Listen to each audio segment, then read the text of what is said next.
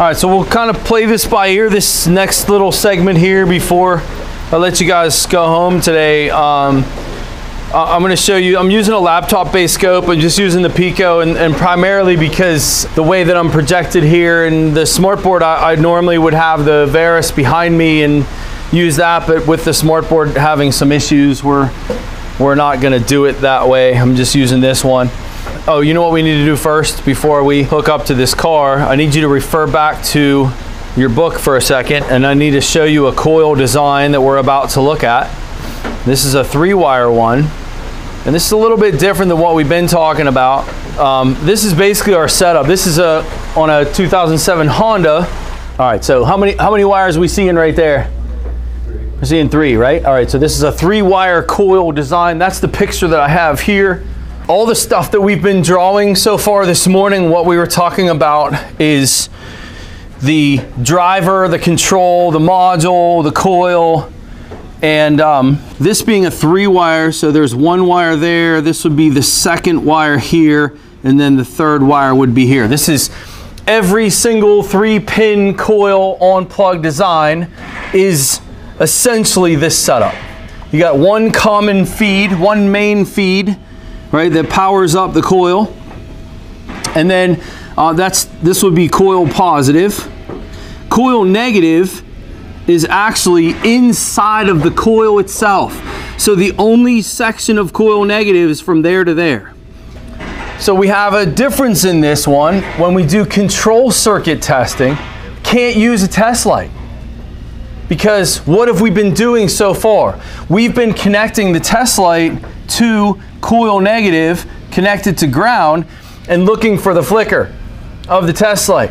Why can't I do that here? Because where's coil negative? It's inside of the coil itself. Where's the transistor that controls the coil? It's inside the coil itself. Okay? So when it comes to coil on plug designs, there's really 3 different designs. This being one of them, this picture, and this is the car we're going to demo here, is this design.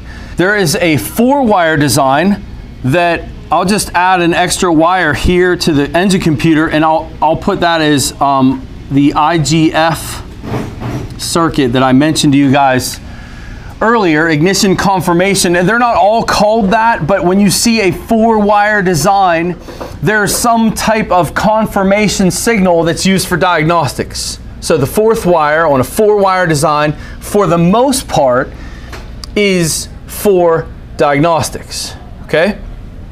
Or, learn this on a Volkswagen or an Audi, the secondary winding, it can be done like this.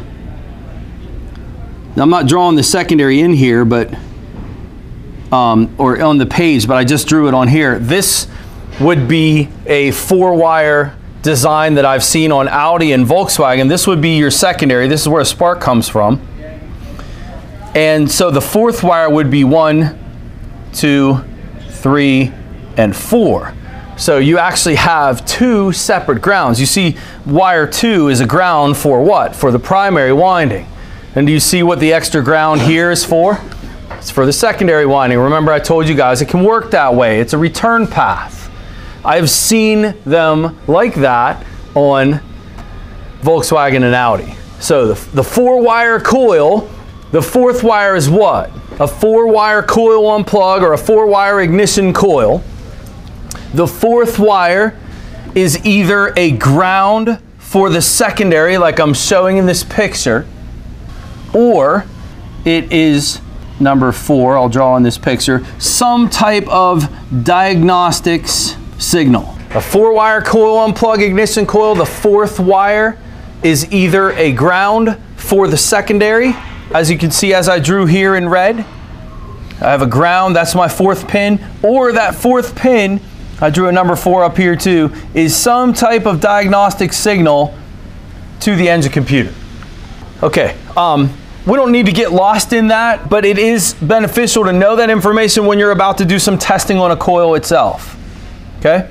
As far as the diagnostic side of things go, where they'll tie that into is they'll tie it into coil negative. That's coil negative right there that I just circled. So coil negative, that's the side that's pulsing on and off. That's the side when the circuit's off, we'll read 12 volts. And when the circuit's turned on, we read 0 volts. So they'll put in some type of diagnostic signal here that is going to be, that's that IGF. And I'm using IGF because that is a Nissan. This one doesn't have it, but that's a Nissan. I think that's Nissan. Maybe that's Toyota I'm thinking of, Toyota. IGT is ignition timing. IGF is ignition confirmation. So that is a Toyota specific term, but they will connect something in the coil negative side that is a confirmation. So when that signal turns on, turns off, it'll create a voltage signal, sends it back to the computer that says, we have ignition that took place. It's for diagnostics. Okay? When we're looking for ignition control, again, coil negative being inside of the computer or inside of the coil itself, because the transistor's inside the coil,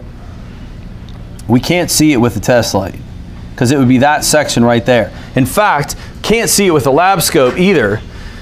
This waveform right here, this waveform in blue, can I see that waveform on this design?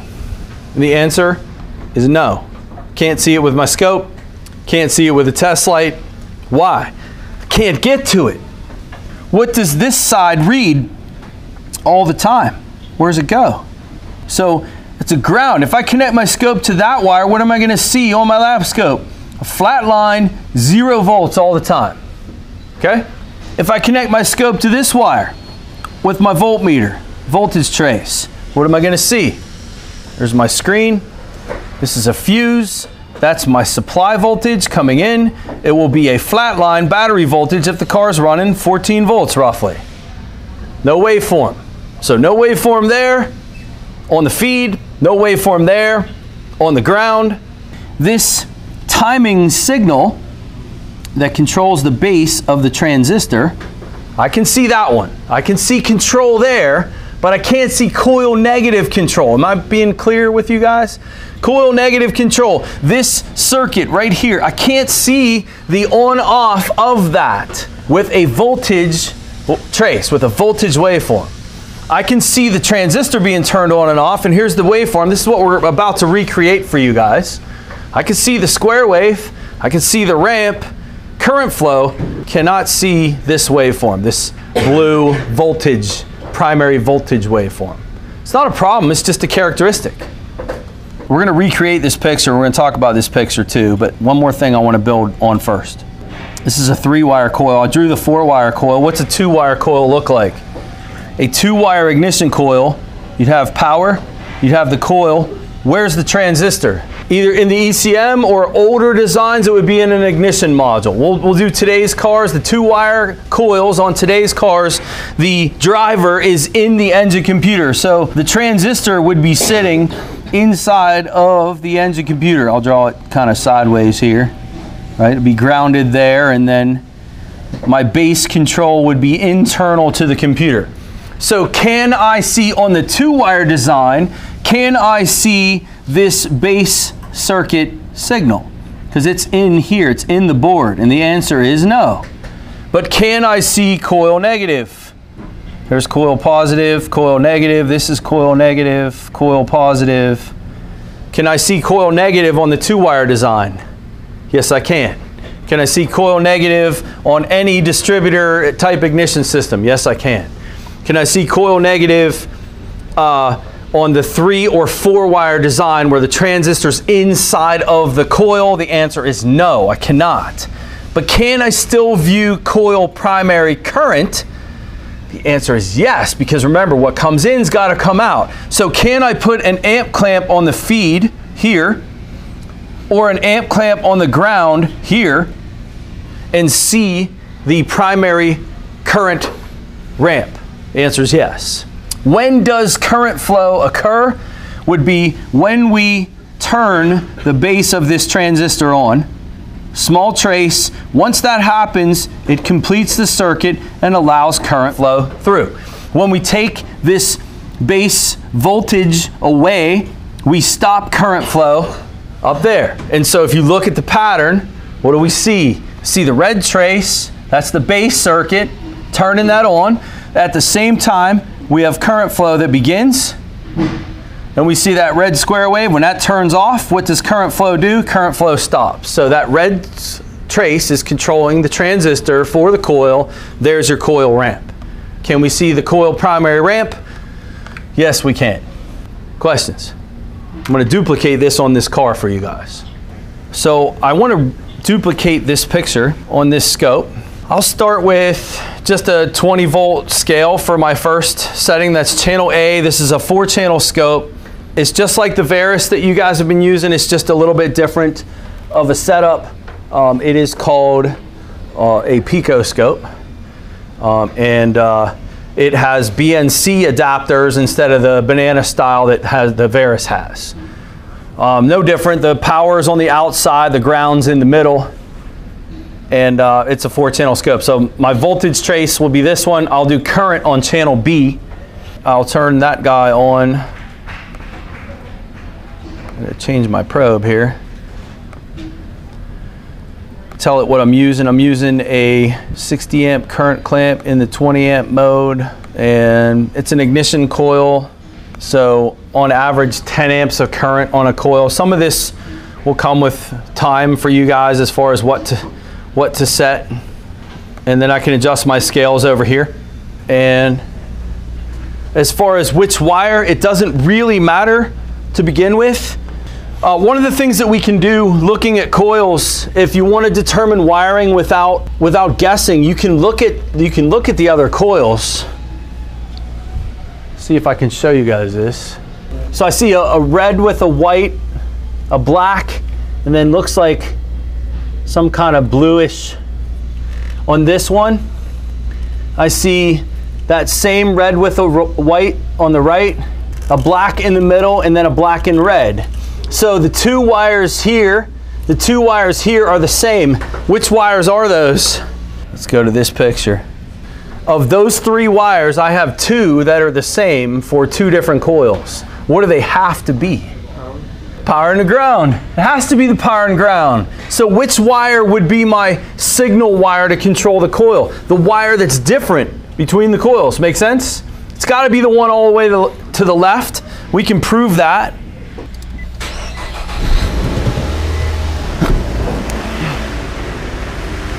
Ignore the red trace, just look at the blue. I'm just going to go down the line. I'll start with the one to the right. I'm pretty sure that's going to be my power feed.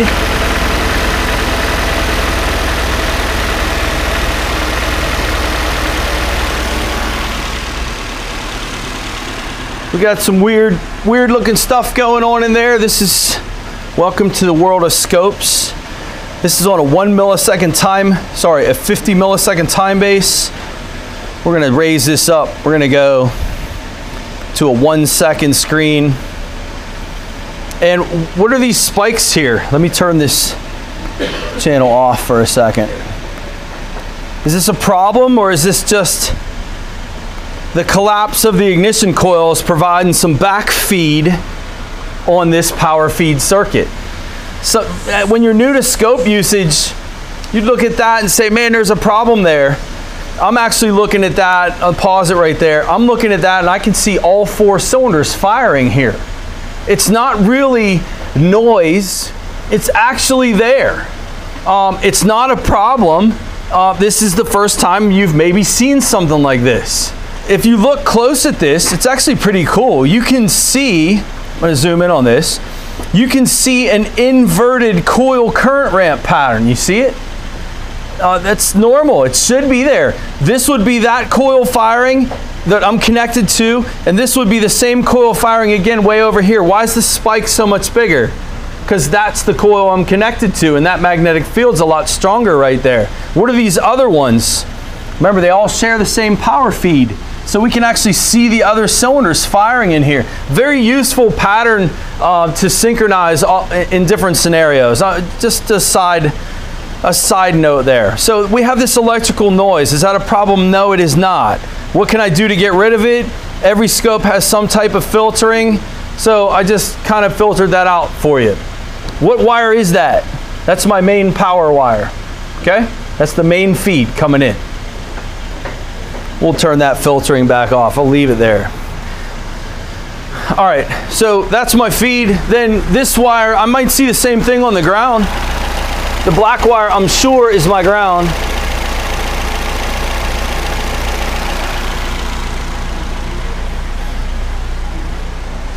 See the same electrical noise that's on the ground side of the circuit. Again, we can filter that. Everybody okay with those small ripples in there? I am too. All right, third wire. We'll leave the filter on.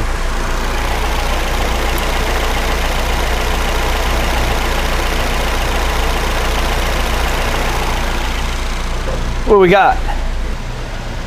Nice small square wave. That's the turn on and turn off of the ignition coil. There's a lot of stuff we can do with a scope. I don't know how much you guys have learned about it. I'm setting a trigger here so our eyes can look at that a little bit easier. And we'll drop this time base down. We don't need that much. Why is that not triggering right? It's weird that that's doing that. This, are you guys aware of trigger settings at all? Do you know any of that with this lab scope? See, I don't want to do that right now. I'll just say this because there are some that will be watching this that know what it is. The reason I was having a trigger issue is I had my filter set, but the scope still sees those spikes, and at times it's triggering off of a spike. When I turn my filter off, you'll see it. And so to make that more stabilized, I really need to maybe adjust my ground location. I don't want to get lost on that right now. We'll do trigger and all that maybe another time with this class. I want to focus on this ignition system. And so I think for argument purposes right now, we just won't set a trigger at all. It's not important. You can see this, you see the square wave. That's the coil turn on, turn off signal, okay? All three wires, what we see, steady voltage on one, steady ground on the other, and then that signal. The amperage, remember we can go on the power or the ground. Just gonna turn this on in a 20 amp mode. I'll turn this channel back on so you guys can see it. This is gonna be timed with this. I'll just go on the feed wire because it's easiest.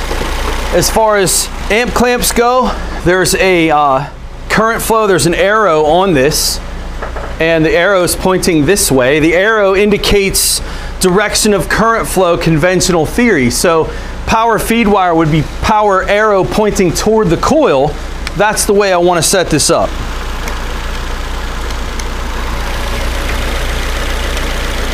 You got to make sure that the jaws of the clamp are all the way around. You never want to have the jaws of the clamp like that.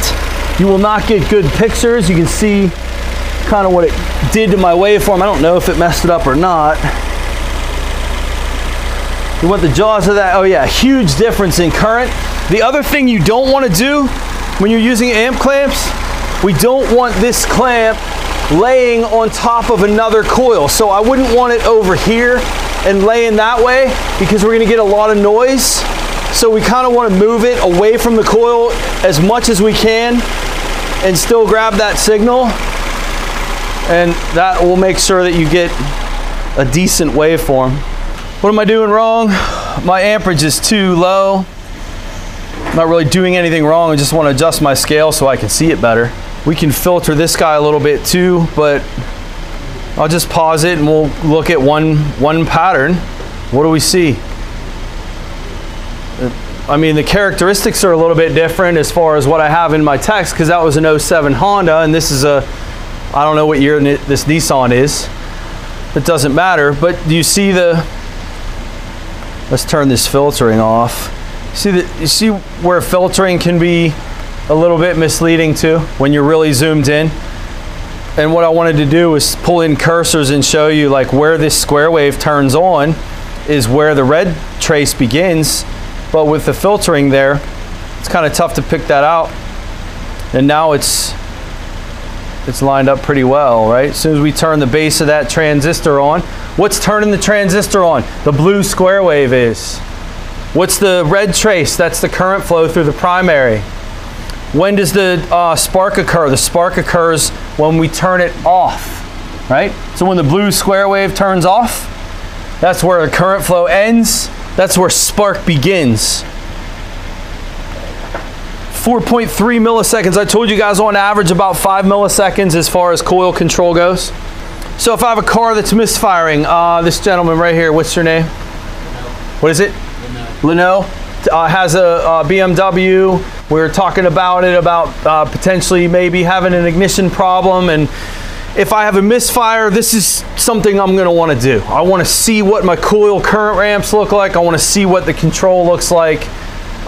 We can also swap coils and see if they move. There's the practical side of things. But what if the coil lives underneath the intake manifold? If the coil lives underneath the intake manifold, you're not going to unbolt the manifold to swap coils around, right? So the swapping coils around might not be a great test. On this Nissan, it's real easy to swap coils, no problem. If that coil is misfiring, I can swap it to another one and see if it moves with the coil, okay? Now it's nice that we're using a demo vehicle because I'm about to do something that I could hurt things, and I'm okay with that. It's not my car. Here's what I want to do. I told you guys we can't use test lights because we can't get to coil negative. Everybody comfortable with that? Can I use my test light though on this blue trace? What kind of signal is this? This is a, let's filter it, eliminate the noise for now. That's a 0 to roughly 5 volt square wave, 0 to 5 volt square wave. Can I see that control? So let's say that car was misfiring, I don't have a scope, and maybe we swapped coils and it stays with the same cylinder. Could we check to see, here's the question, can we check that blue signal, which is the computer's control of that coil, with my test lights? I'm saying with my incandescent one, this one, no, this is gonna pull it to ground is my guess, and that car is gonna start misfiring. But with my LED one, I think I might be able to see that signal. And I wanna do this while we're watching that square wave. Cool? So we can actually look at both. Let me scale this down a little bit. Love this scope. And I can scale this one up. By the way, this is the best scope that I have ever used, ever. There's so much that I can do with this scope that I cannot do with my Varus. But I will say, in Snap One's defense, 95% of the time, 90% of the time, the Varus scope or the Snap One scopes are fine, and you'll see most of my videos, most of my case studies, that's what I'm using. But when I'm teaching and I want detail and we're doing stuff like this, or if I'm doing in-cylinder pressure analysis, which I'd love to teach you guys a little bit about this week, where we can see valve timing and valve events on a scope in the cylinder, that's pretty cool. We'll see what happens, but I'm picking my Pico to do that. All right, first one, this will be the incandescent. Let's see what this does with the incandescent. I'm gonna go to ground with this. And then the blue trace, it already has a pin. I don't think I'm gonna hurt this computer. Remember, the computer's what's controlling this square wave. And I'm actually loading the computer with more current than it would normally see. You guys understand why I'm happy using a demo car doing this? But my bulb for my light, I don't think I'm gonna hurt it, but I don't know, let's see what happens. I'm just gonna connect this to my pin. I hear a misfire, do you guys hear it? Notice the transistor, I've stolen all the voltage away for the base of that transistor, and you see my amperage went away too, didn't it? And is my test light lit or blinking? It's not. You guys should be able to see it on that screen up there. Is the test light in that screen? It's not blinking at all, okay? As soon as I pulled it away, what happened? Square wave's back, amplitude's good, waveform's good. LED light. Questions on what I just showed you. Why did that happen? I did. Remember, the resistance of this red bulb test light is one that it's too low a resistance. When I connect that up, it's going to steal that. So can I use this light to check for computer's control of this ignition coil is the question I have for you guys. Let's say that coil's not firing. Can I use this light to check that blue square wave? No, I cannot. I'll do it one more time while Cap's here. We'll connect this light. You should be able to see it in that other image over there, Cap. That test light is not blinking. My bulb is stealing that voltage from this circuit. Okay? All right. LED light. Same thing, going to battery ground.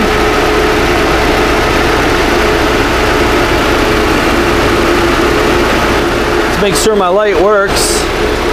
Yes.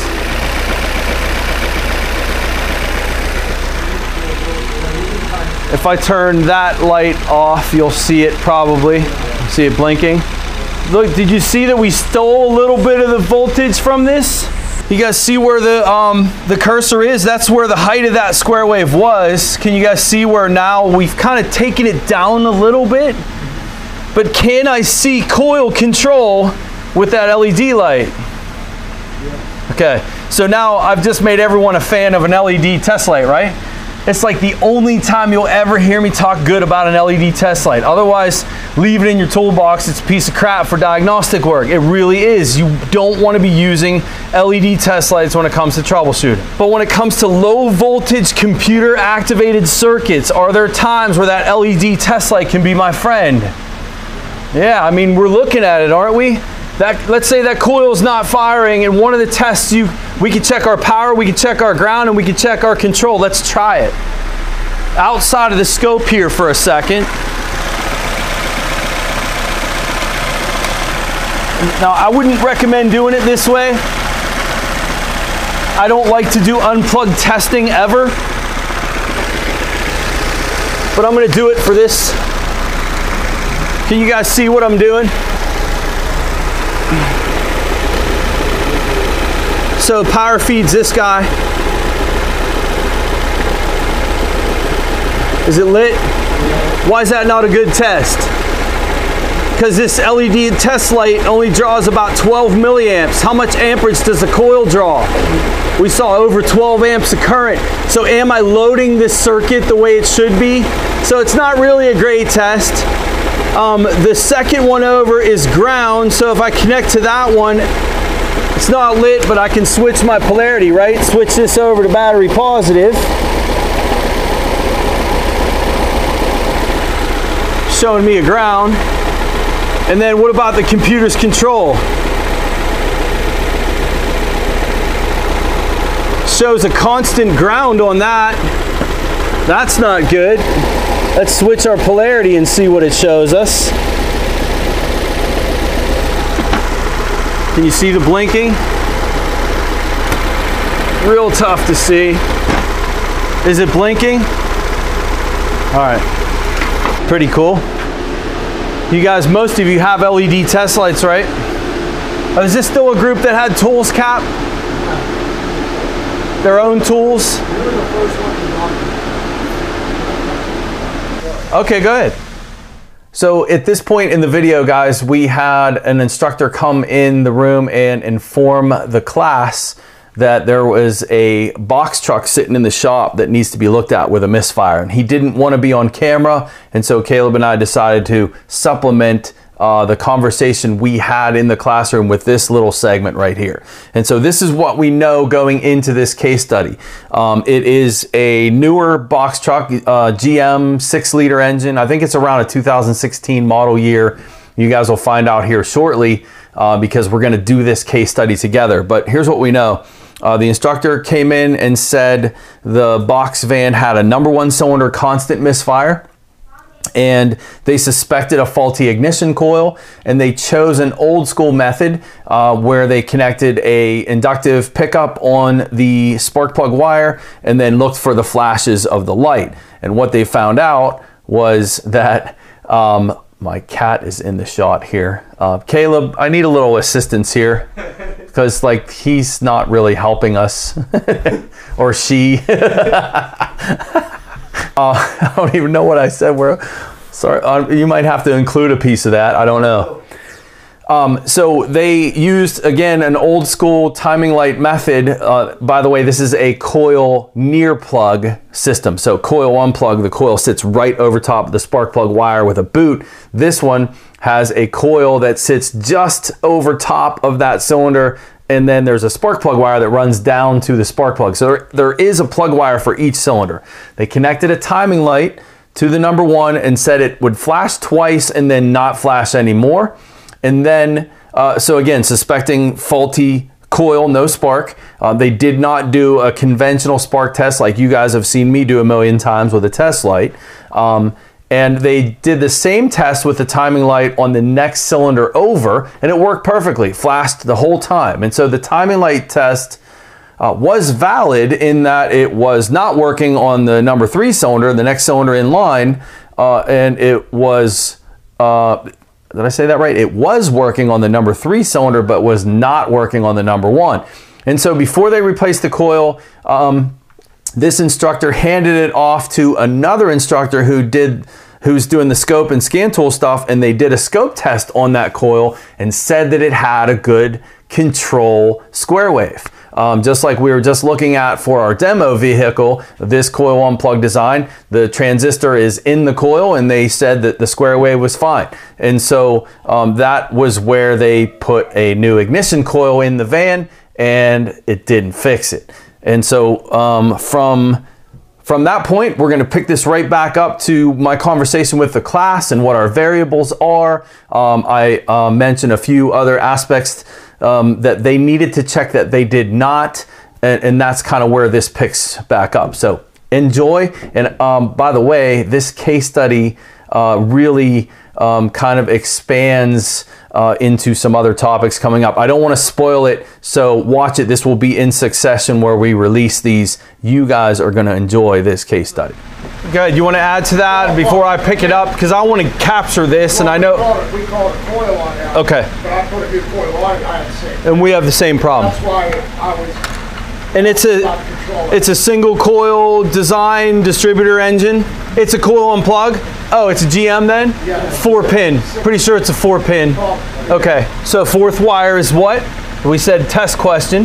What's the 4th wire on a 4-wire coil unplug? Ground for what? The secondary winding.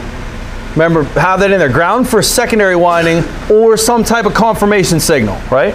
But one of those other wires, you guys should have seen this square wave that you're looking at right here on that coil should be what you were seeing. Did you guys see that? You saw the square wave pattern. So then the next thing would be is how high was the amplitude of it. You saw when I shorted that out, like here, I'll show you again.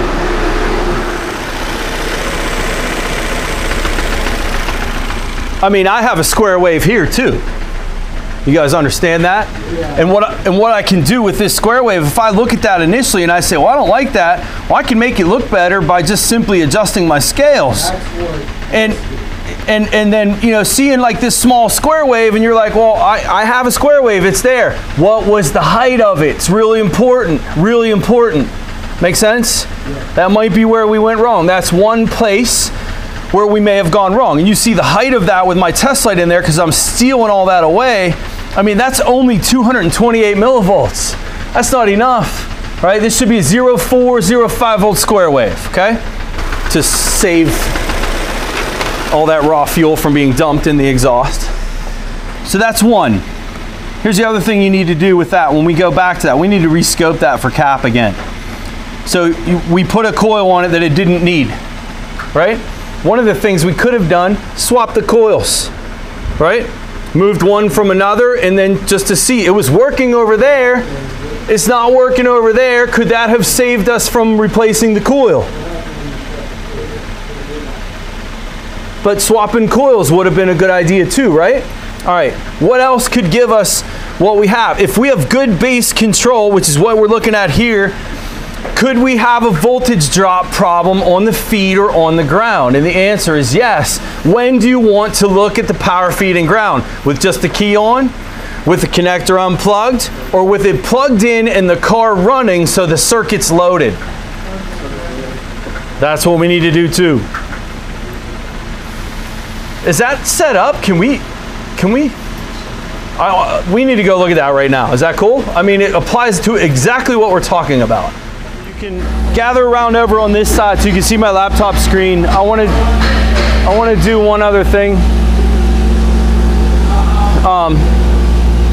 What my hopes is, because of where that coil lives, and getting the jaws of this amp clamp around it is not going to be easy, because I have to be around one single wire.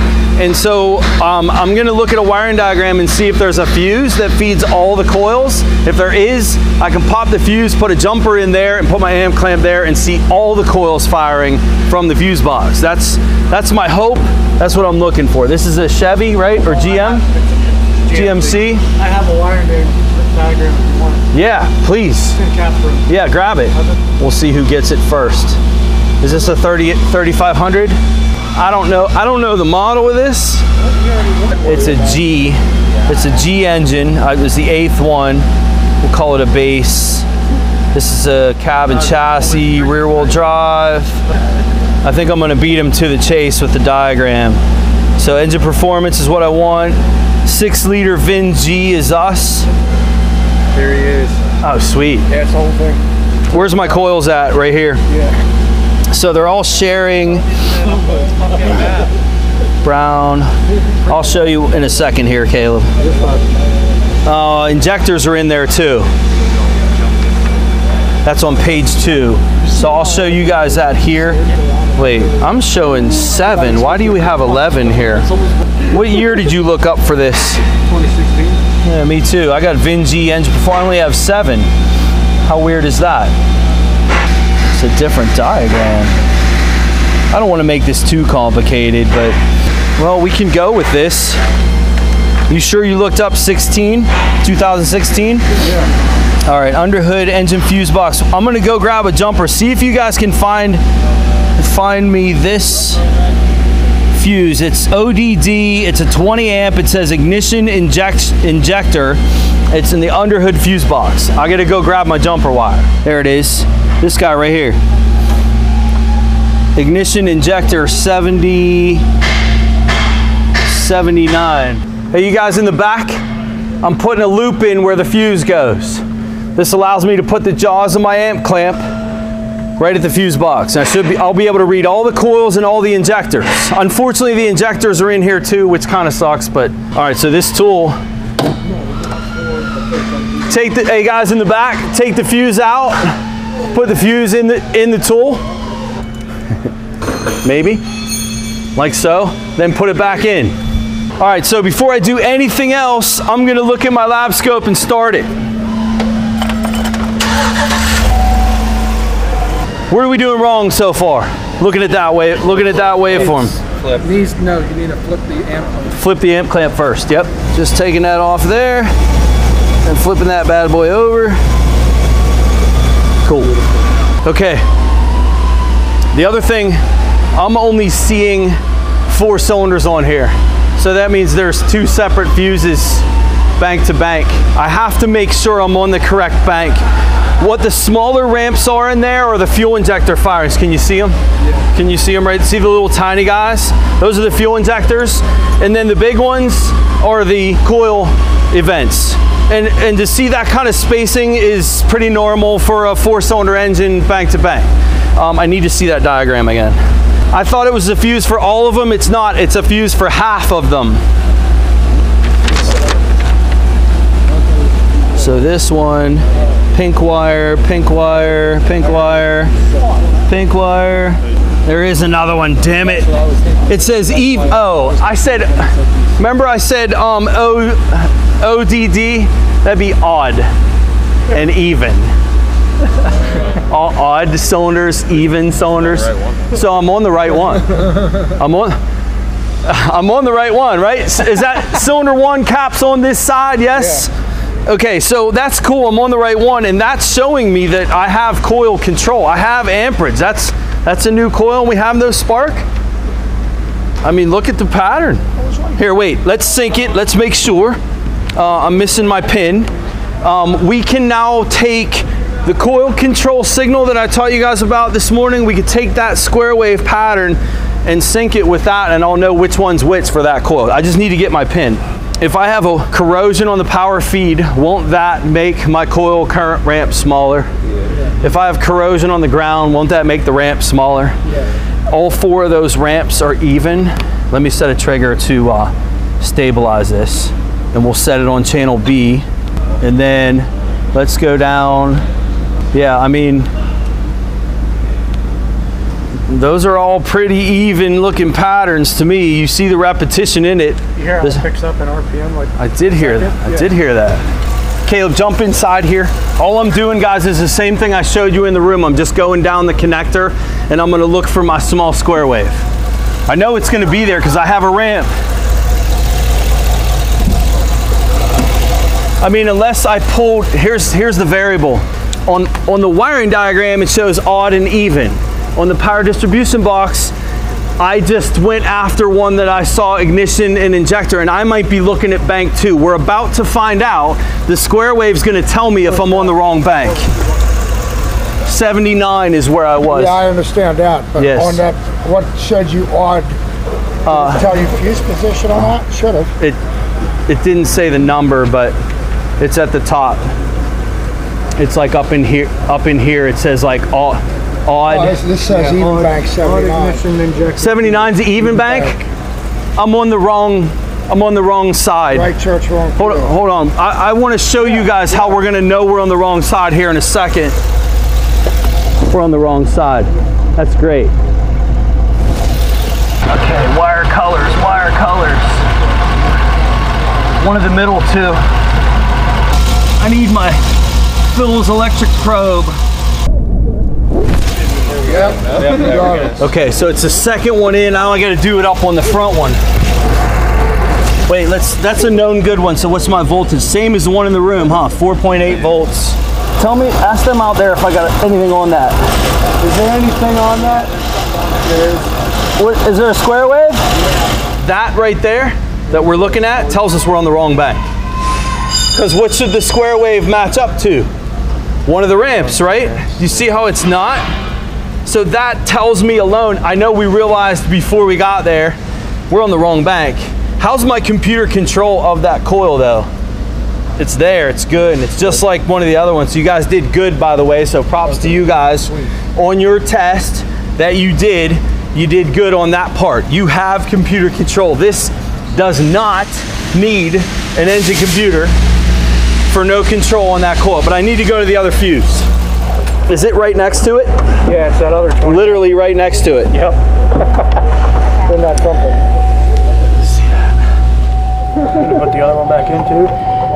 I'm just swapping. Yeah, I'm just gonna leave the fuse in my jumper. Okay, we're good now. Well, they're the same fuse. Yeah. Yep. Fire in the hole.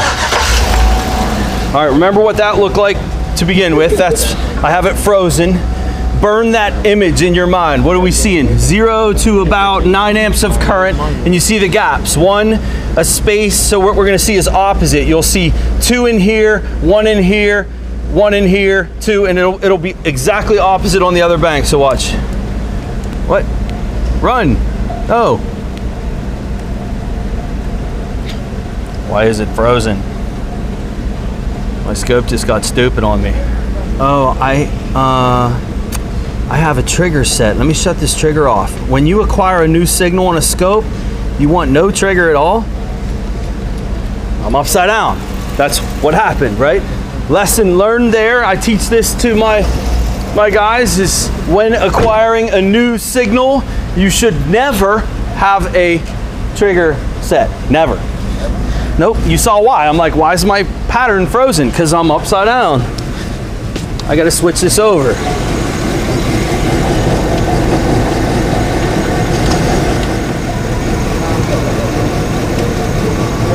Good now? Yeah. You guys see the amperage level on that one is higher? So what I want to do is I want to trigger off of the blue channel, and that's going to allow me to pull that out. We still have a filter set. We're gonna have noise here too. So yeah, trigger's not gonna be good for us because of the noise, but I could freeze that picture. Let's take filter off of this too, because I really want some detail here. And the nice thing about the Pico is we can get detail and zoom in. So we'll pause that picture. Blue trace is the coil that we're worried about, right? I'm just taking your guys' word on it though, that that's our misfiring cylinder. I'm gonna take your word on that. And I gotta be honest with you guys, everything is there for this to be producing spark. Could we have a power or ground problem on this coil? Let me put the filter back to help your eyes here with this. The red trace, you notice that it's higher than the rest. That's not a problem to me. It's a new coil. It's a different coil. It's an aftermarket coil. Having higher amperage does not bother me at all. But just like the rest of these, I mean, that should be producing spark. How did we test it? Who confirmed we don't have spark? You did. I trust you. Timing light only. Timing light only. Convinced me that wouldn't work. Oh, I can't, Cap. Because I went to a known good cylinder and I had constant strobe. I'm seeing 4 injector firings too in here. You guys see it? Yeah. 1, 2, 3, 4. 1, 2, 3, 4. So my injectors are firing too. My coils are firing. I gotta be worried about the spark plug on that. Could a shorted, grounded spark plug affect the kV low enough to make your timing light not fire? How much kV do we need to trigger a timing light? Little. But here's the deal. New plug, and we cleaned it with sandblaster. No cracks. I'm gonna grab my incandescent, do a quick spark check. Caleb, inside the van.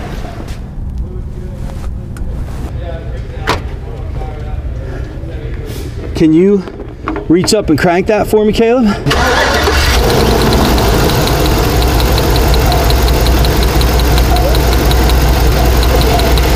Okay, shut it off.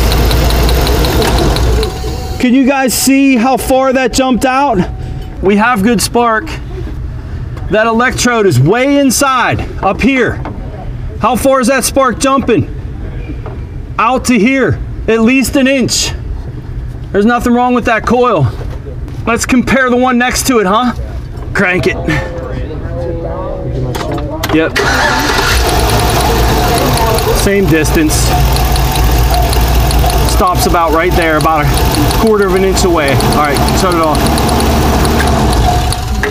Cap and I can talk about where we went wrong somewhere down the line. You guys understand that what we looked at right here is telling us computer control is good. Our amperage looks good. So if our amperage is higher than the other ones, can't be a power or ground problem, can it? It's caused lower than normal amperage. So I'm not even worried about moving my probe to the power or the ground or the confirmation signal. I don't care. Is the coil being controlled? We proved it. We could see it on the scope, proved it out here. The gap, the electrode's about an inch inside. So that thing's jumping a good inch on both that coil and the one next to it. The coil's fine. Why this thing's misfiring, don't know yet, but it's not a bad coil. Make sense? I don't know if it ever needed a coil. My guess is it probably didn't. But I don't know the spark test that we did. Cap used a timing light and nothing. Yeah. 1 or 2 blinks that go dead. Yeah. We'll blame Cap. Okay. On camera. You can say it. Say it. I'll bleep it. You could say F you, Paul.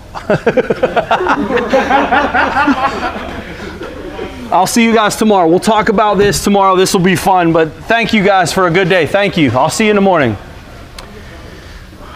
Mr. Kaplan doesn't like to be on camera, so we can't talk about this anymore. It'd be really great too, but he used a timing light, and I honestly, I was thinking I'd like to see that test, but at the same time, my spark test tells me I don't even care what the timing light showed us, and I really am worried about the plug.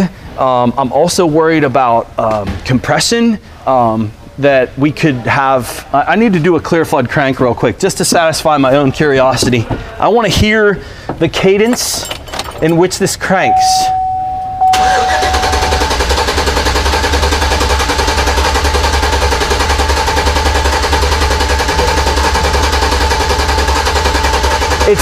Do you hear that skip though? 150 pound in that song.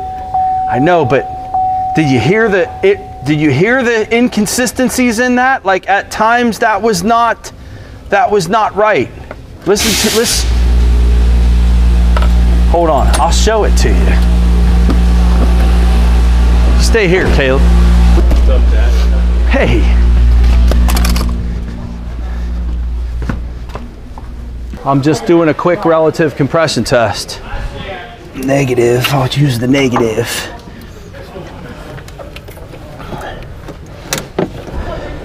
Okay, just give me 1 second, Jake. Jake, what do you think the problem is? Probably like the cam sensor. Trying to guess. Just off the top of your head. We'll go 10-second screen. All right, clear flood crank.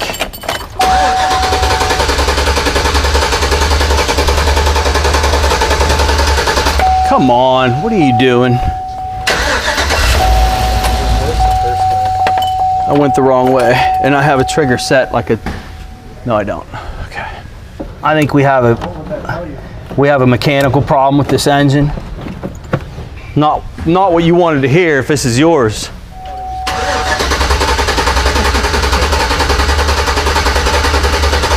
It's there, man. Absolutely.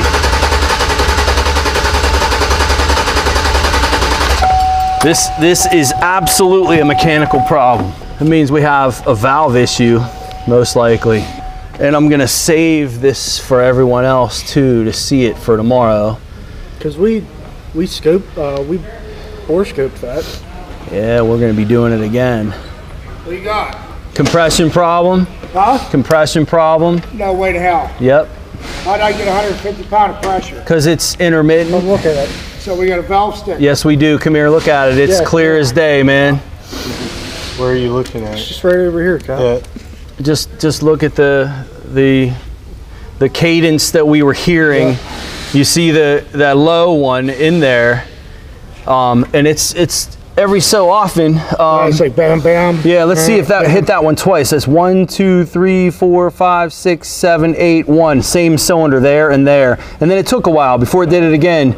So we can sync that with an ignition event, but that is a mechanical problem. So that's either a valve sticking or a lifter issue. Yes, sir.